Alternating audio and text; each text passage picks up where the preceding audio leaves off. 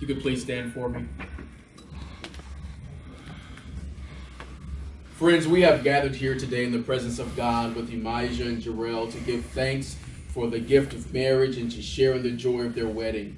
It is an honorable estate instituted of God, signifying unto us the union that is between Christ and his church, the holy estate Christ has adorned himself.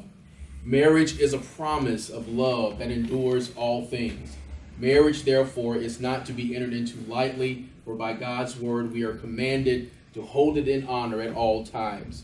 Who is giving this bride to be married to this groom? I do. Thank you. We just remain standing as we pray. Father, we thank you for this time, for this fellowship, and for this marriage. We pray, Lord God, that you will be in the midst of this ceremony. We give you the praise, the glory, and the honor in Jesus' name. Let every heart say amen. Amen. You may be seated.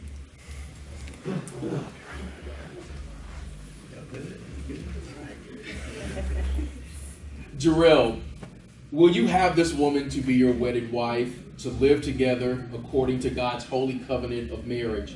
Will you love her, comfort her, honor and keep her in sickness and in health, and forsaking all others, be faithful to her as long as you both shall live? If so, answer, I will. I will. Elijah, will you have this man to be your wedded husband, to live together according to God's holy covenant of marriage? Will you love him, comfort him, honor and keep him in sickness and in health, and forsaking all others, be faithful to him as long as you both shall live? If so, answer, I will.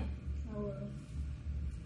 The scripture says in 1 Corinthians 13, it says, love is patient and kind. It is not jealous or boastful or proud or rude.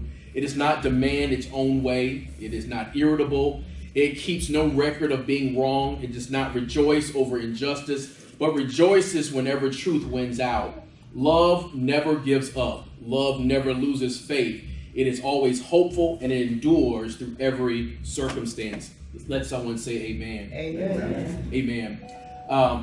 I have had the honor and the privilege to counsel these two individuals, and it's truly been a blessing. And I might just look at me like, if you don't hurry up, I'm ready to get this thing started.